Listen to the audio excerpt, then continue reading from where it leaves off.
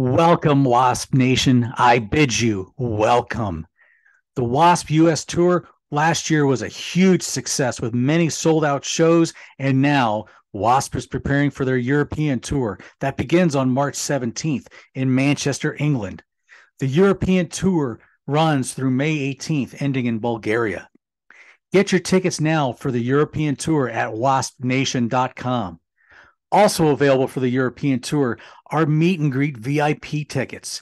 Take it from me, this is a great opportunity to get to meet Blackie in person, get a photo with him, get a couple of autographs, and take part in an intimate Q&A session with Blackie Lawless himself. You can also purchase your meet and greet tickets at waspnation.com. And last, don't forget, you can also purchase official W.A.S.P tour merchandise and exclusive classic design t-shirts at waspnation.com.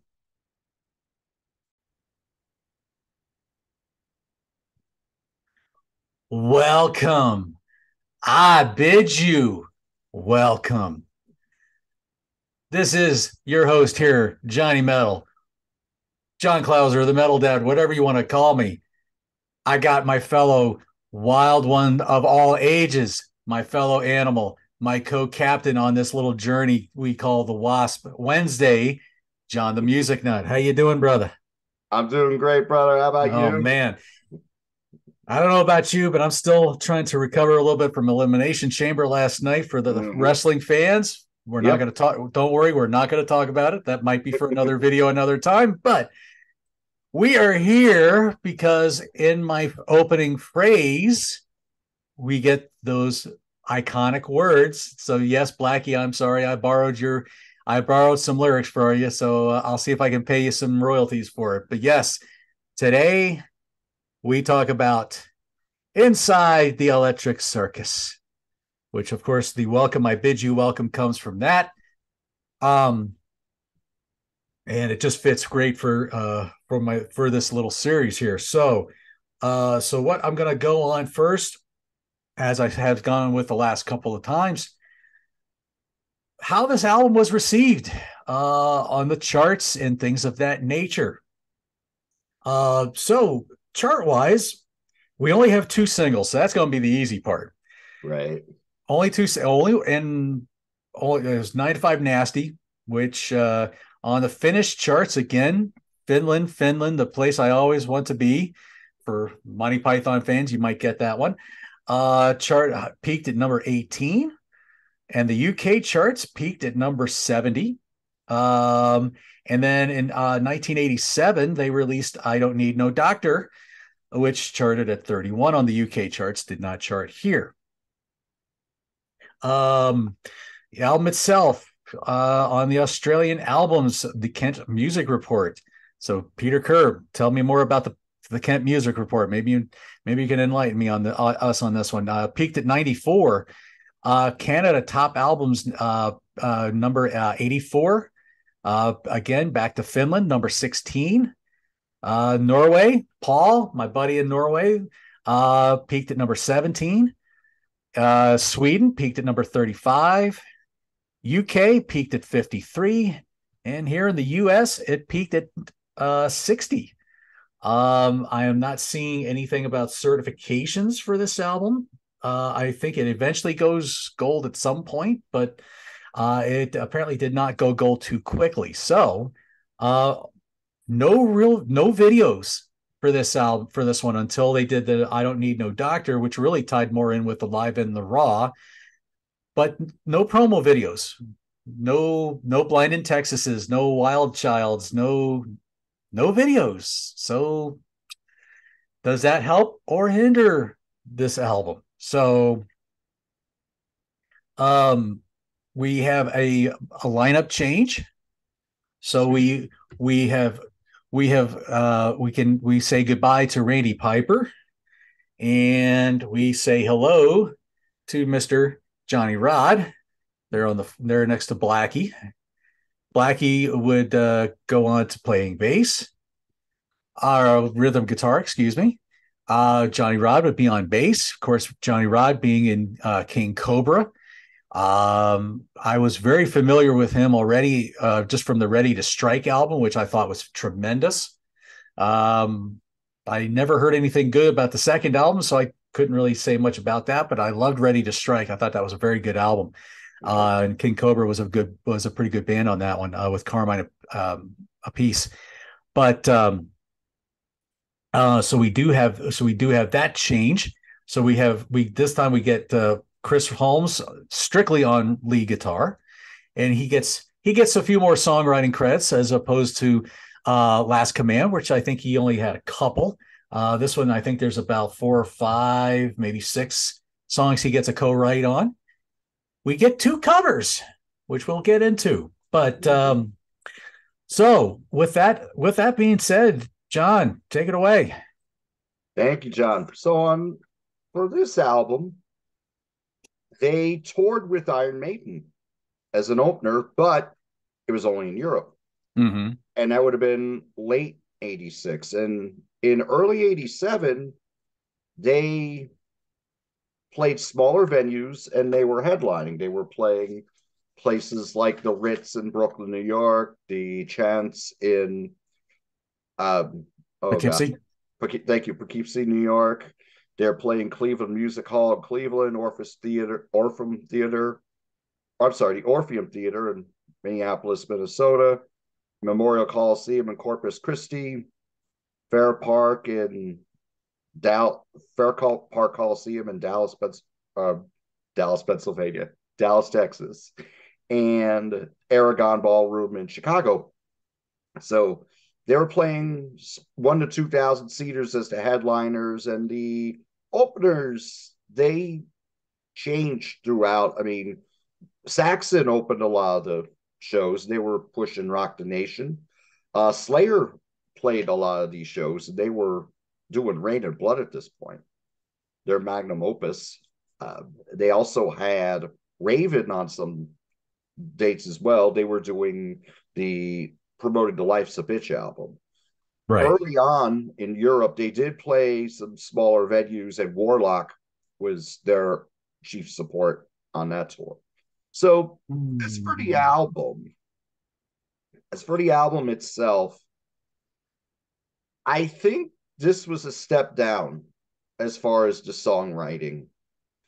It was a more immediate album at first, but then after a few listens, I didn't think this album's pretty inconsistent, in my opinion. There are some good, strong tracks, but the fact that John had mentioned that there's 2 covers on here, in my opinion, back then, if you put out an album with 2 covers and they were both fairly popular songs,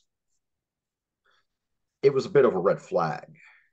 So, but we'll get into that with as we go over the tracks. The title, well, first off, you have the Big Welcome, which is the introduction to the album, and it sounds something like out of a carousel. It sounds like something straight out of the amusement park, and it's a pretty cool way to open the album. And it goes right into the title track, which is a scorcher. Excellent track where John borrows from the chorus on that for his theme for the channel here. That's a wonderful opener. Then they go into I Don't Need No Doctor. And that was a video on MTV, but instead of it being a theatrical video, it was just a live performance. So, and that was I Don't Need No Doctor was originally a Ray Charles song, but then Humble Pie did a more rocking version of it, and that's the version that's probably the most well known. Mhm. So in essence, they were covering Humble Pie, and Humble Pie that would have been probably I'm not sure exactly what album it would have been. I think it's on Rocket of Fillmore. I don't know if it's on. I don't know their catalog too well. I'm not sure if it's on Spoken or Eat It or anything like that. If you're But on comments, leave them in the comments for us. Help we us can out on look. that. How are We we can gonna look look it at. up eventually?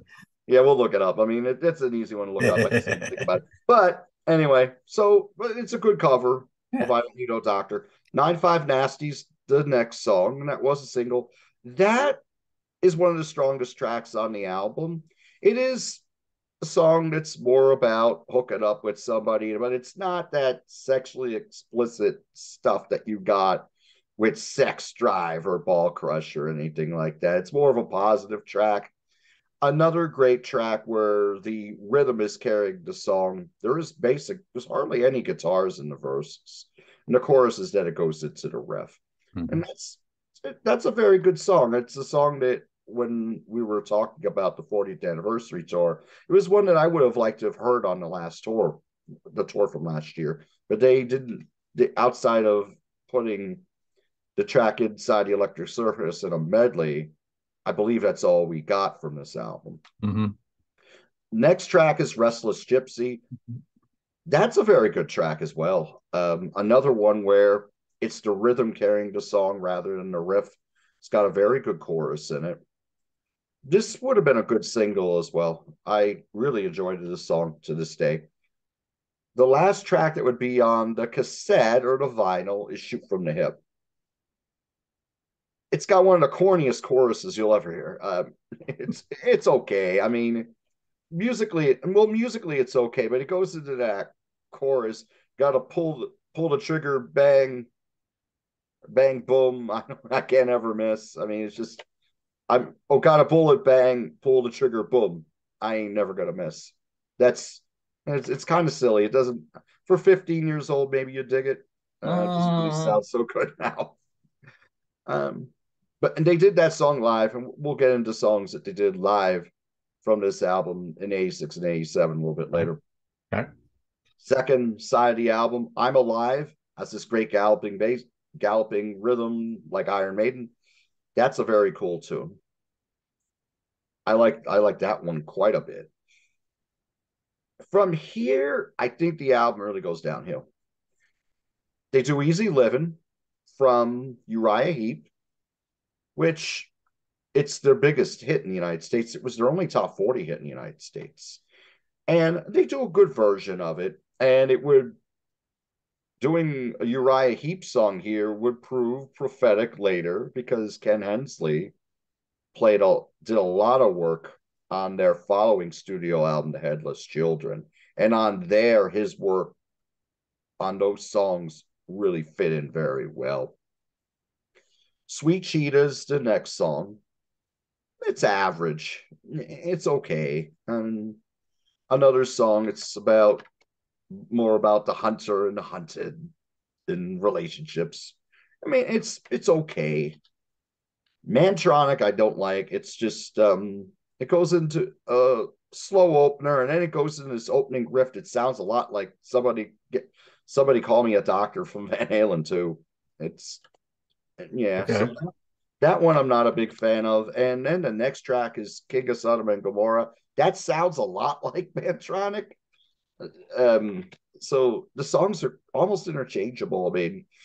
I mean, they don't really jump out at you, which it's sad to say because on the last album I was talking about has his songwriting and his lyrics.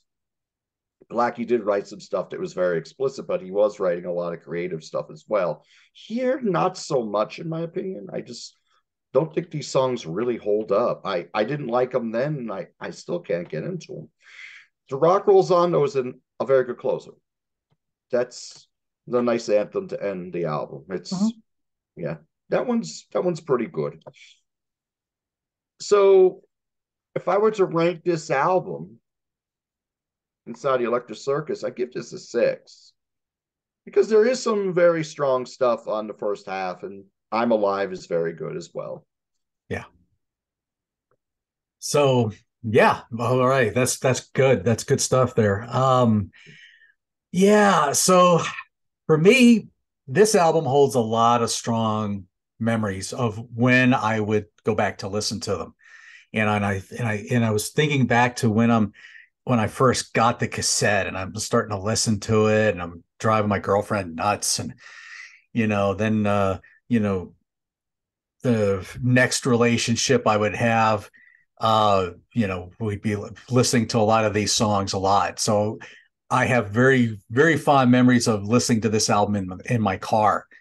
So again, with the big welcome, you got to love that. Ladies and gentlemen, boys and girls, and wild ones of all ages. That's great. You got to love that. I mean, that whole intro, and well, there's something else. And then, of course, you go into the Inside the Electric Circus song. Great, great track. So glad to hear that one at the concert last year. It really just sets up the perfect atmosphere for the concert experience, whether it's W.A.S.P or whether it's whatever band you're seeing. I mean, it really is. It just sets up that stage, and it's a perfect song for that. I don't need no doctor. Um, Again, was a live staple for a while for W.A.S.P. And so it was kind of sad that they didn't include it on this tour, except I think maybe David Applezar got to see it in California, and that was one of those Right. early dates. Um, Again, a very well done cover. I thought it was well, for them, it was perfect for the a perfect song for them. 9 to 5 Nasty, you gotta love that. I don't know if you ever saw the single cover for this, but it's got the girl with the she's in a one piece bathing suit, and she's squatting next to like a big weight dumbbell kind of thing, and so not really sure what the correlation was there exactly, but 9 to 5 Nasty, still a great song. Another one the memories of me listening to this song in my car with a girlfriend, and uh, we get to the part where she says, come on, baby, I mean business. I'm going to show you what liberated means. I would just look to her, and she would sing those. She would be like lip syncing the lines to it. It's like Nice. it was perfect interplay. We had a lot of fun listening to that stuff, and we maybe back then I didn't quite care so much about um the little things I care. I think I look back on now and like, oh boy, you know, it was a great song, and I enjoyed it. Restless Gypsy is probably my favorite track from this album. I absolutely love I love that track. Um it's always been a favorite to me. It just speaks a lot because I think there's like that again, that the desire to have something you can't have because you're just constantly roaming the streets. So yeah, so this was just a great song. There's Restless Gypsy, just again, kind of that you're on the road because you can't stay in one place, but you find someone that you wish you could spend your life with, kind of thing, but maybe they're not ready to move on with you. So I don't know. To me, it was an endearing song to me because I just it was another one I just fell in love with, and I loved Blackie's voice on it. It wasn't that Absolutely. higher register. There was like it was a much somber sounding voice for the most part. And It it just was. fit perfect for the song. Uh, Shoot from the hip. Well, again, like you say, it's great when you're a late teenager into your 20s, but now that you're in your 50s, yeah, I gotta shoot it, bang, boom, shoot it from the hip. I got it loaded, bang, pull the trigger, boom. No, I'm sorry. I just after it's just it's fun when you're back then, but yeah, not so much now. You could definitely tell it was just a kind of a filler track. Um, Side two, I'm Alive kicks off with his love song to the PMRC. In my opinion, to me, I think this is probably my second favorite song off this album. I love I'm Alive. Love that chugging rhythm. Love Holmes's tasty guitar solo even with the tapping fills. But again, it really spoke to me because I think I could see where the whole oppression thing and the whole idea of the government, and he was probably poking fun at religion as well. Mhm. Anybody that was trying to, I guess, get your morals straight and all that kind of stuff. Right. So I get that. I got that back then because I think I was an angry young kid at the time. So I got that. But yet you go into Easy Living. And it was funny as I was listening to this in the car, and my wife was in the car with me, and I had the song playing, and she's like, "Well, at least at least there's something kind of Christian going on in the car. Listen, because the song is like, easy living, and I've been forgiven since you've taken your place in my heart. Right. And that's if for those, especially if you follow Blackie's life now, and him professing his Christian faith, a song like Easy Living, that means something to a lot of people. Maybe it's not how I would call the Christian life per se, because it certainly doesn't, it's not made to be easy, but Right. it's still a very powerful song. And I believe it, even though it's not credited in this reissue, I believe Ken Hensley does play the organ on this song. I So believe he does. Yes. I believe he does actually take place on this. But that's probably another one of my favorite songs. Like you, after that, it kind of loses steam for me. Sweet Cheetah, good song. Again, it's fun to sing when you got your girlfriend in the car. But Mantronic, I think the best way I can describe Mantronic is like a sexual Terminator. Yeah. I don't know. Maybe that's where the King of Sodom and Gomorrah, again, it's a song about life on the road and just how crazy it can get and just how hedonistic it can get.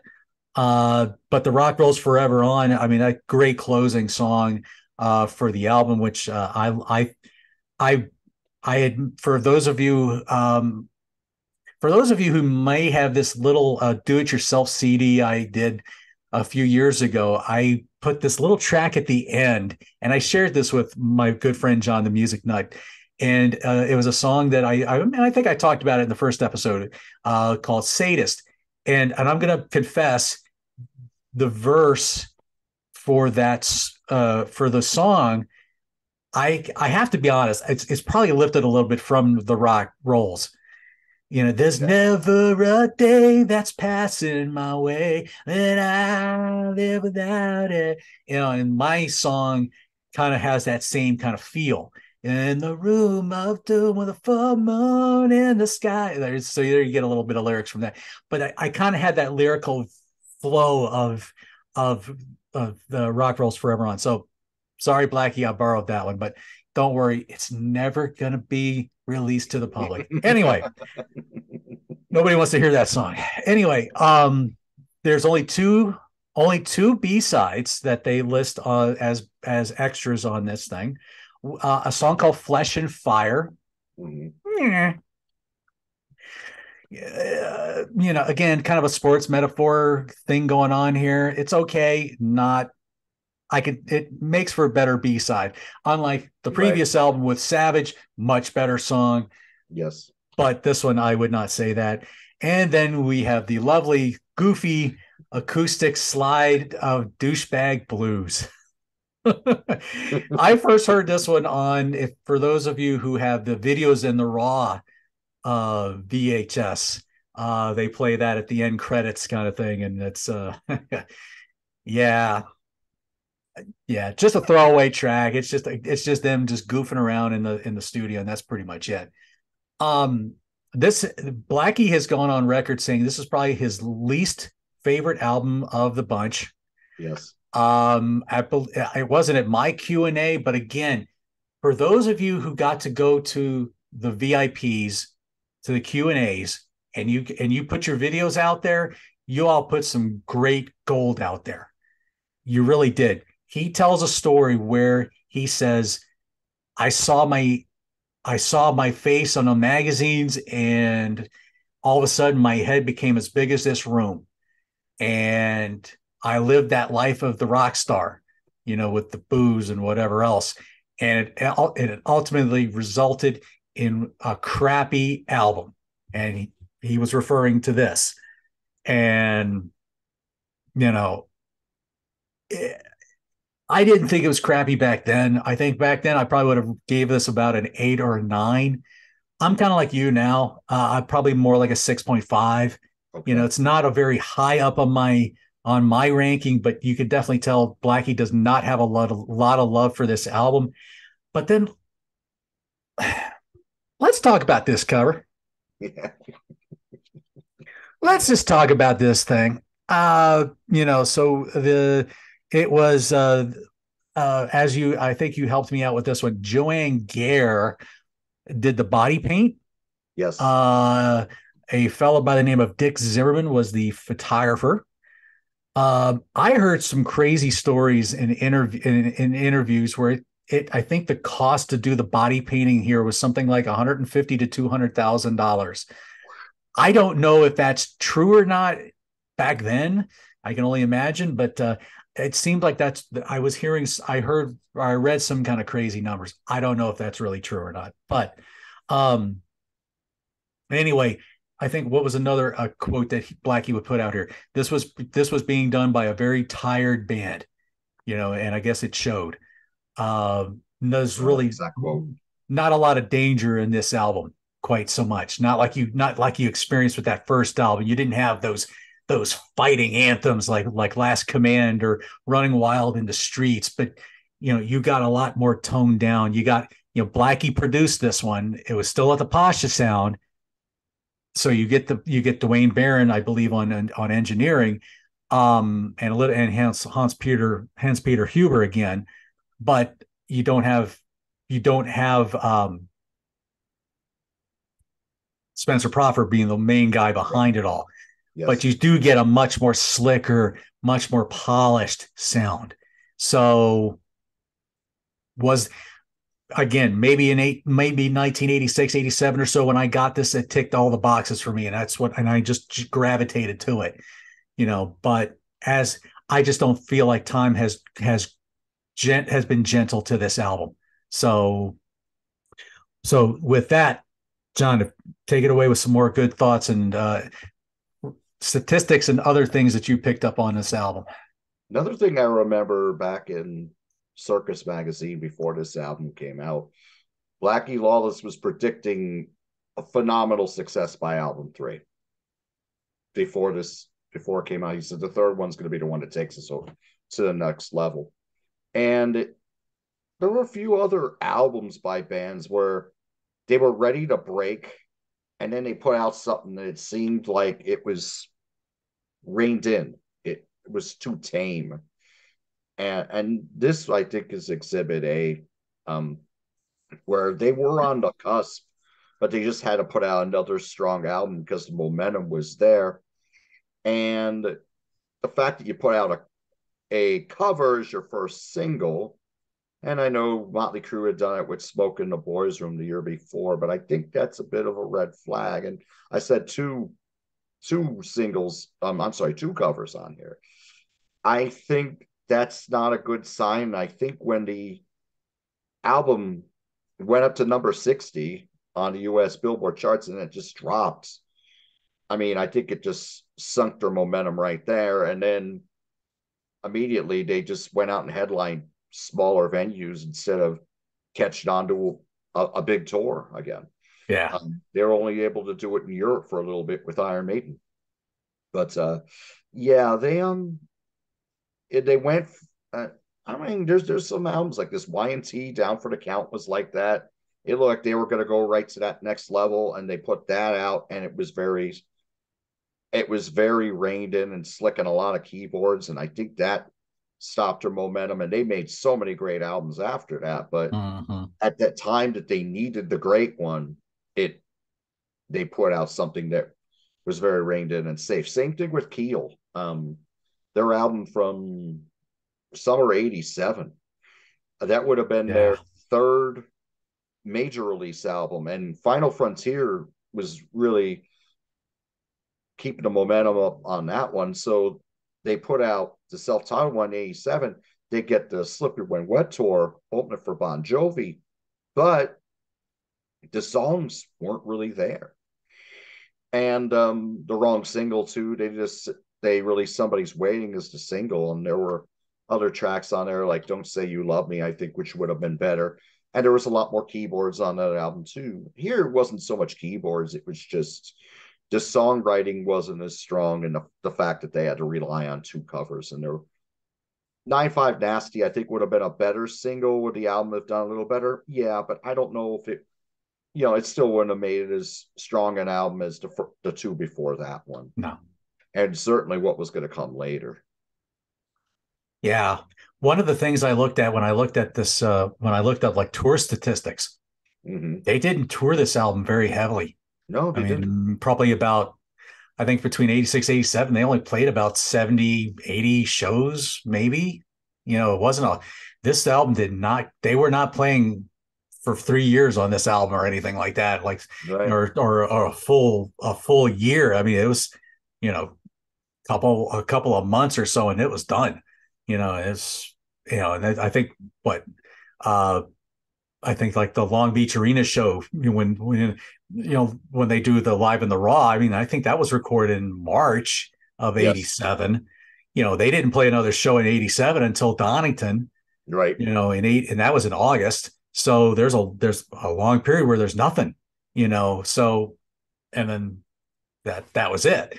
So, but yeah, I mean, let's talk about these opening bands or that they were with. Oh my gosh! I mean, thinking of Wasp and Warlock on the same thing. I mean, Yeah.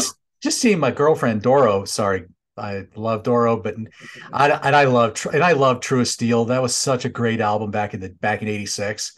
Absolutely love that album, and Triumph and Agony was also really good too. And I like a lot of her solo stuff.